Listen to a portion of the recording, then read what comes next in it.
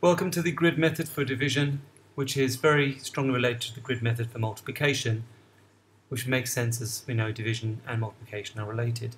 In this case, as we would for grid multiplication, I asked the kids to break the number down into hundreds, tens and units.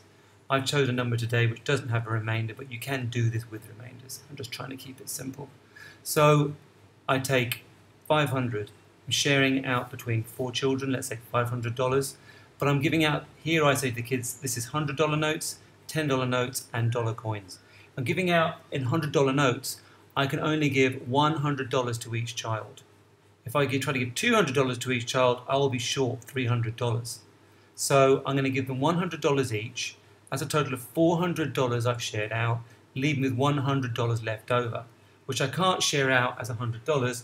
I have to break it into $10 notes at the bank, and they will give me $190, but this is in $10 notes. So I'm actually sharing out 19 $10 notes between 4 children.